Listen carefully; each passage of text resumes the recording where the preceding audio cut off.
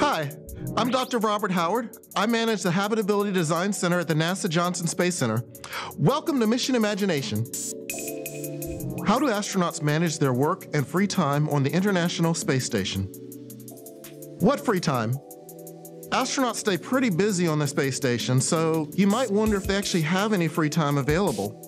There are flight controllers on the ground who schedule every minute of their day, and they manage all the different scientific research, the engineering tests activities, operating the space station, and scheduling interviews to talk to people on the ground. But they do allocate a little bit of time every day and larger chunks of time on the weekend so they can enjoy their time in zero gravity. Just like you do, we need a little bit of time off. Do astronauts have customizable private space aboard the space station? Even in space, you need your own space. So aboard the International Space Station, we have crew quarters for the astronauts. They're fairly small. They're in fact even smaller than the space in your closet in your bedrooms. But in microgravity, we don't need to deal with the same constraints that you deal with on Earth. They don't have to lie down horizontally like we would have to lie down to go to sleep. They can float up and strap themselves against the wall and zip their sleeping bag closed, and they can sleep just fine. While they're in this sleeping position, they can also wake up and use a computer right in front of them. They can activate video games, they can watch movies, they can do all sorts of things that you want to do in your own space. And they do customize it. Just like you would in your private bedrooms, they'll bring little articles or items from Earth that they enjoy. Each one will reflect the character of the astronaut who calls that room their home.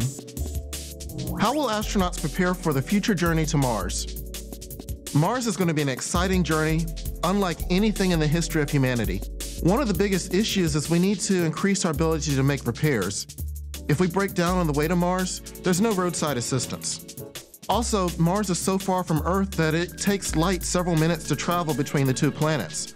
So a video message or audio message could take 4 minutes to 25 minutes just one way. It will take several launches to put together the different elements that we need for the Mars base as well as for the Mars transportation vehicle. So it's going to take several years of flights of the Space Launch System to assemble all of those elements and get the crew ready to go. And we can't wait to leave.